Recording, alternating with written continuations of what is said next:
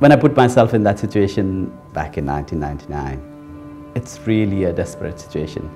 And I can really feel that even now. You know, I had to leave behind my little girl, and my parents were elderly, parents. They were living in a refugee camp. At that moment, there was nobody.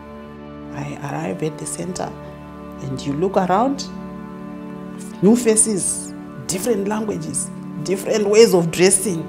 You just sit on your chair. You don't have any friends. You don't know, It was not easy, but the environment and the welcome of the center makes you not having, thinking backwards or those depression things. You feel more relaxed. Even things were not very good at that moment, but it was much way easier. Yeah. As I came in catastrophe when I left my country, when we arrived in Australia, the question was, so what's going to happen? Because I'm not able to go back in Burundi. You don't belong to anything. You're not living, you're just surviving. We meet every new person that comes to the centre. So we do that first assessment, we try and figure out what is going on for that person. Do they have a legal deadline they need to meet? Do they have somewhere to live? So we're trying to figure out what their immediate needs are and then working on a plan with the other specialist agencies in the centre to roll out our services to them. When I spoke to somebody at the centre, and they were talking to you like another human being, as another normal person, I think that meant so much for me, to know that there are other people who care for you and to care for your welfare. Here in the primary health clinic, we see a lot of people with the trauma. We basically take care of them until they're comfortable to look after themselves. The philosophy of the clinic is based on wellness, and it's a recovery model. The whole purpose is to improve their knowledge of the healthcare system and their bodies and to be part of the broader Australian society. Over the years, the centre's been able to get support and establish a more sort of professional program. That's great because we can provide more comprehensive care for people. The application form for a protection visa is 30-something odd pages of very dense information you're required to provide. And it's only in English, so it's an incredibly complicated process even just to get your name into the system. You're dealing with people who may not have English skills, by definition have experienced and lived in traumatic experiences. It really doesn't leave someone in a strong position to advocate for themselves in a foreign country, in a different culture, without the sort of legal help that you need.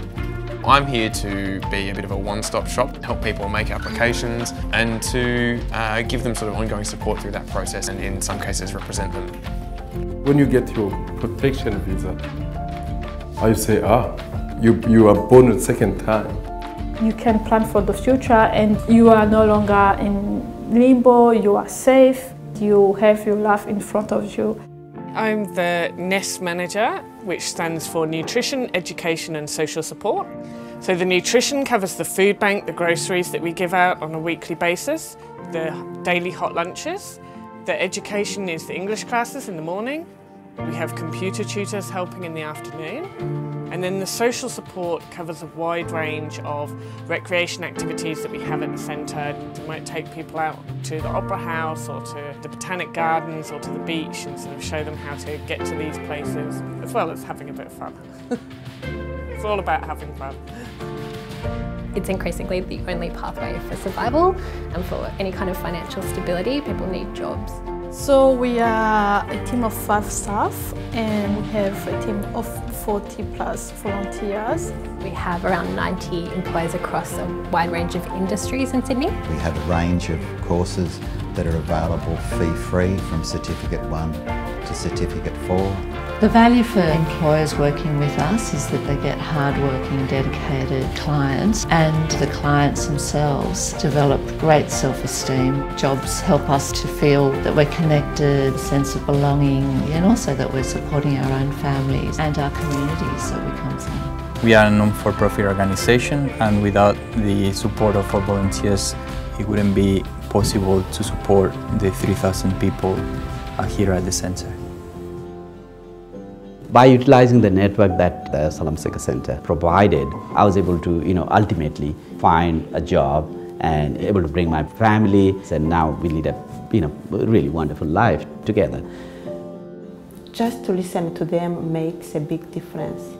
And I know at the end of the tunnel there is a light. Yeah, it's a family, it's a home.